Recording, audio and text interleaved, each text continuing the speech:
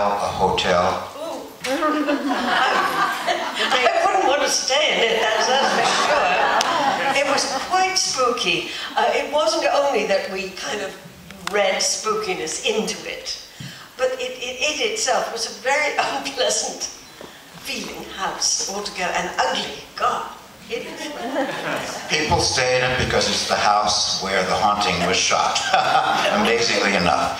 Now, I asked you about backstories for Teresa in Limelight. Did you provide for yourself a backstory for Theo? We don't know a lot about her, but you bring on all these emotional colors, and we see that she's got a lot of anger and a lot of bitterness, and she seems like she's been rejected a lot. She's a woman who has issues, we would say today.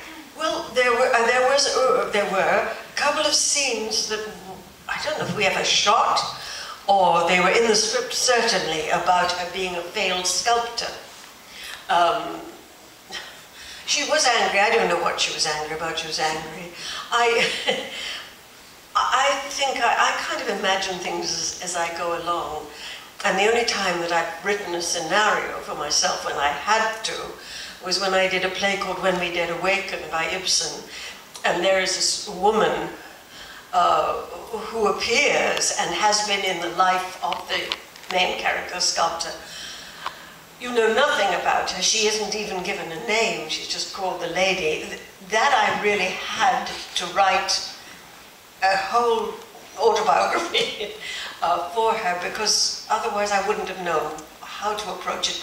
But you know, what is her name in this, in the whole Theo. I mean, it's straightforward. She's, you know, they've come here for this experiment. She is attracted to this other woman.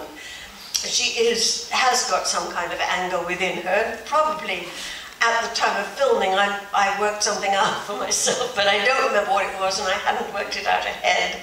I'm afraid I trust to the moment. I always have. You have there's a line or two where you put down the character played by Russ Tamblyn, who's the sort of overzealous heterosexual. Yes. He's terrific in the film, actually. He's perfectly cast, but he's such an edge. And a lot of the lines in this film, I think you would have been wonderful in comedy, but as your career developed, you didn't get a chance to do a lot of comedy. And I bet you have a very wicked sense of humor. I don't know that I do, and I don't know how good I'd have been in comedy. I've enjoyed the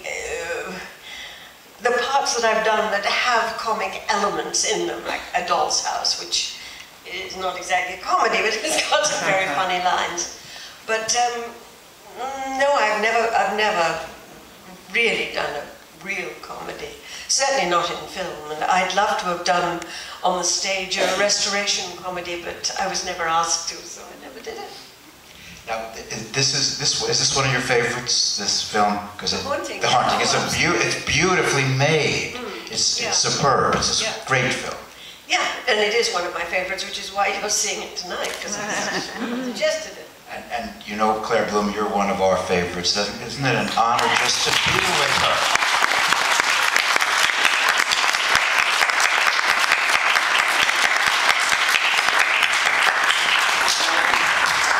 Thank you for Foster, and thank you so much, Claire. It's been a real pleasure having you here. Me too. And now, ladies and gentlemen, sit back, grip your seat, and enjoy The Haunting. Really scary.